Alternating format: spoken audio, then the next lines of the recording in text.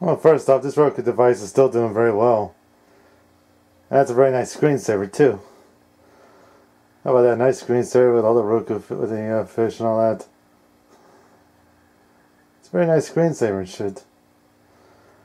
But that's not the main purpose of this video.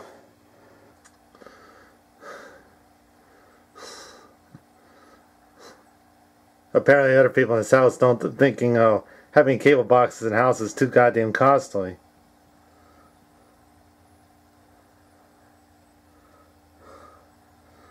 And sure, yeah, you can use a Roku box to stream cable channels, but you know, I could get access to pay-per-view, whatever, and say some of the other shit some other items they show in there. And apparently, when somebody comes up with a radical idea, let's get rid of the goddamn cable boxes. I figured a couple days ago I was at the cable company's billing office, whatever.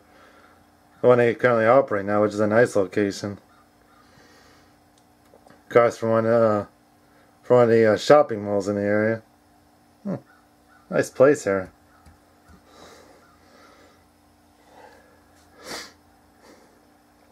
But the good part about everything is, that the cable bills now pay current. Because I always wanted to do the fucking so-called bare fucking minimum. But what you want to do now is probably...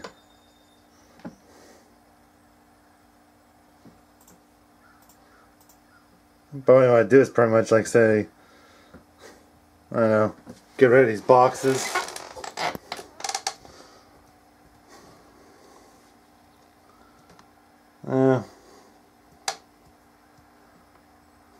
Get rid of them and some shit like that.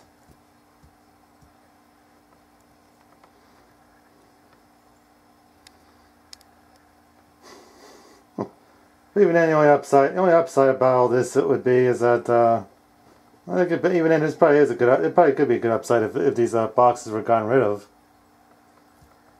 That's probably one good upside I could think of. One upside I could think of, if that actually happened, is that this old refurbished Mac Mini could be hooked to the television for good and stay hooked up to it. Or like say, if I need to use this, I'd have to pretty much like say, unhook the HDMI cable from the Roku box and hook that in the cable slot. But if this cable box were gotten rid of, I'll probably just move the Roku box connection to the HDMI 1 cable connection, that slot, and then hook this into the second slot. It'd be connected, and then it would just stay connected up for good.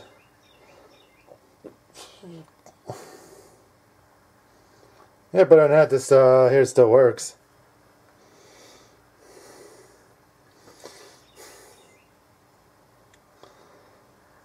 Still works perfectly and still being used to edit videos. Including this one here you're seeing.